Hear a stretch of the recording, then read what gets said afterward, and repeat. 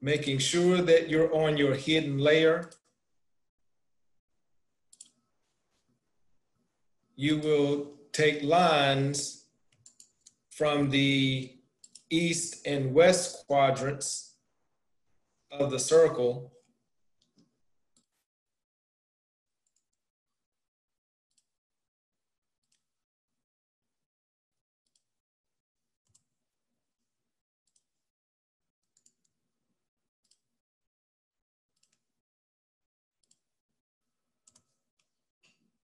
you can trim these projection lines using the 45-degree line.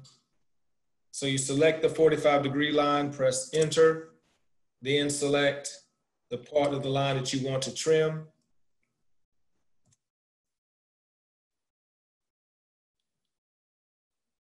And then you can project these lines over to going from this surface to this surface on the part.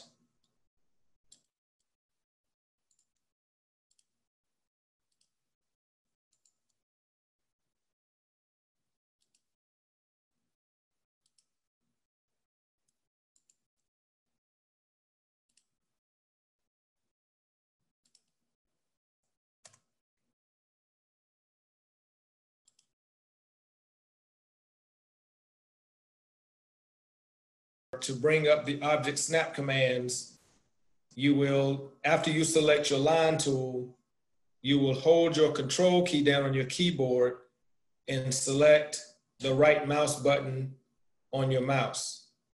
That will bring up the object snap commands.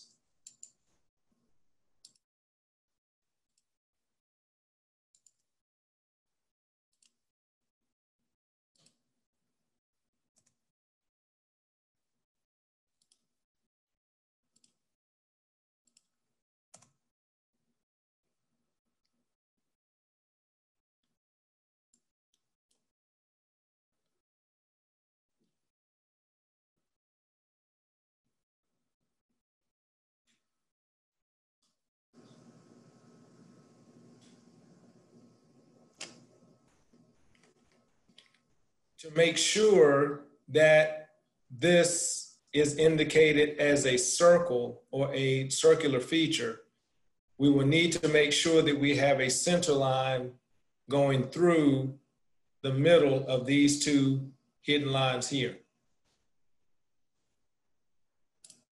So we will change our layer to the center layer.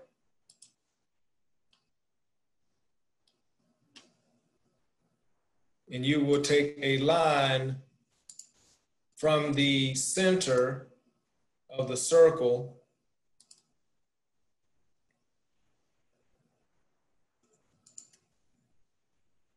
we would go perpendicular to that right surface, then perpendicular to this surface.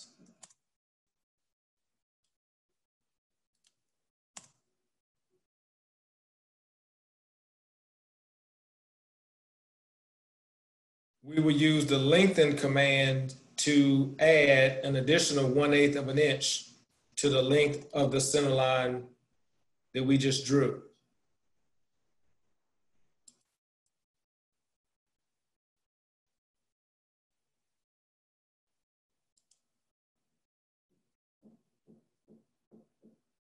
To add that additional length, we will select the delta option and type in the fraction 1/8 of an inch, press enter, and we will select the ends of the line that we want to add the additional length to. And then we will change the properties or the line type scale properties for that center line. We would do the same for the 0.625 diameter circular feature in the top.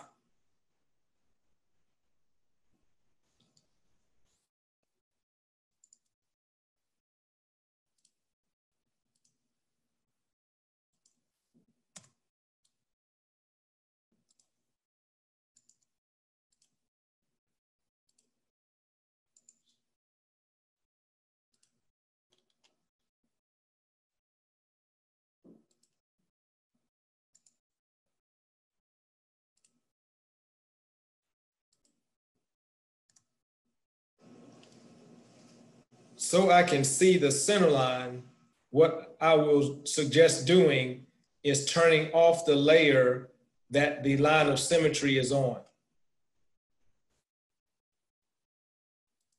So I will go to the layers and click on the light bulb to turn the projection planes layer off.